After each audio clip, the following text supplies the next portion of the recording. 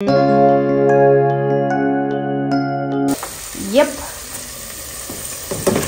Whoa.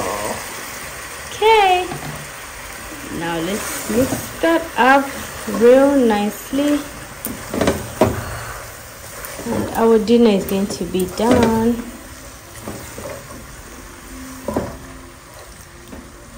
We just had to put you guys on a side so that I can mix it up properly. So this is how it came up, and I've already tasted it. It's so tasty, and Avinash will be packing some for tomorrow, so I'm just going to be making I overboiled it, I think, so some of it has broken right here, but that's okay.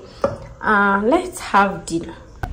Guys, you know what happened? Unfortunately, I deleted the videos that I had shoot previously. That is why you see I'm just adding this video onto it, because I don't know, I didn't realize that I'm deleting something that I've not yet uploaded.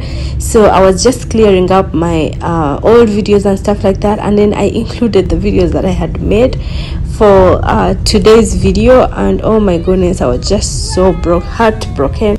Guys, do you see the apartments that has those lights and stuff like that? It is a very beautiful apartment in there, but it is so expensive. I think a month it is $1,600, I think, something like that. But oh my goodness, it looks so beautiful. And this one as well, this is recently built, I think not even a year, I think it was done, and it is the same price. Like the price range is almost the same, or this may be a bit higher.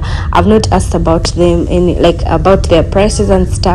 The same applies to those ones right there. All apartments right around here are so expensive. And so we are now heading to have dinner out.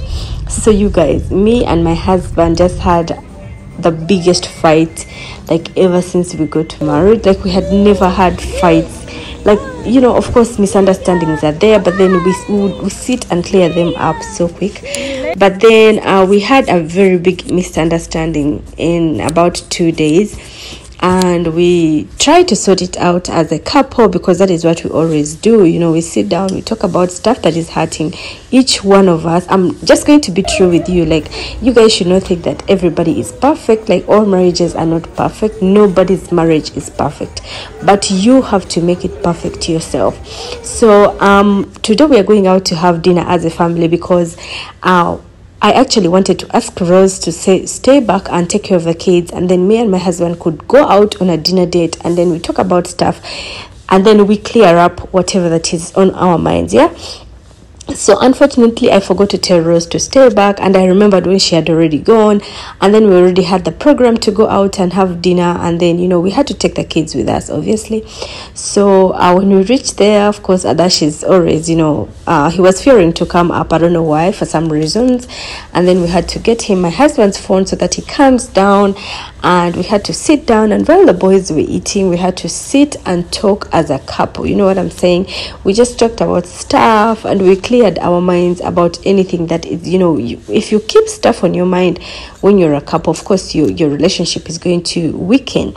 So to avoid that, you know, I like to talk about stuff. Like, we get a day and we sit down and we're like, you know what, I think we should change in this, or I think we should do that, or do the other things. So this is how we've been managing our marriage for the past 7 years.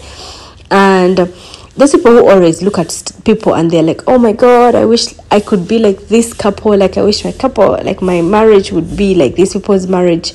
You don't know what is going on behind, you know, people's bedrooms and stuff. That is what my mom usually says. So my mom usually has a saying that goes by, you can't know that somebody has a bad breath until, like, if you don't sleep with them, or if you don't share a room, something like that. So it's in my language, and I don't know how to translate it in English. But then, yeah, if you're in a relationship or if you're in marriage, do not keep stuff like in your mind or in your heart, or you'll be like, oh my god, like he hurts me, like stuff like that. No, we actually have to talk about things to clear up anything that is on our mind or hurting us or stuff like that. This green chutney was super tasty, you guys.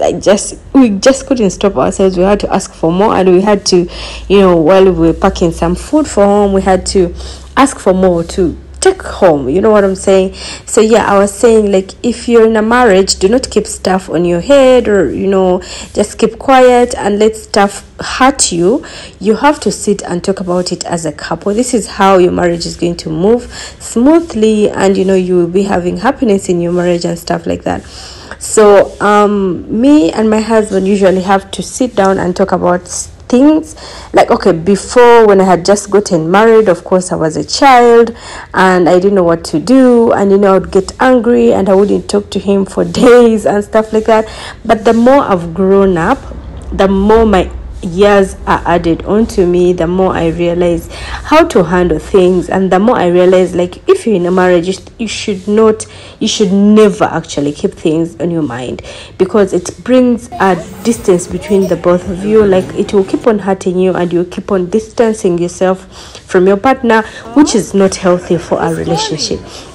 So I would advise anybody that is having anything that is hurting them or something like that to just sit down and talk about things. So we went with the boys. Of course, the boys were, talking in between, asking questions and, crying on the other hand.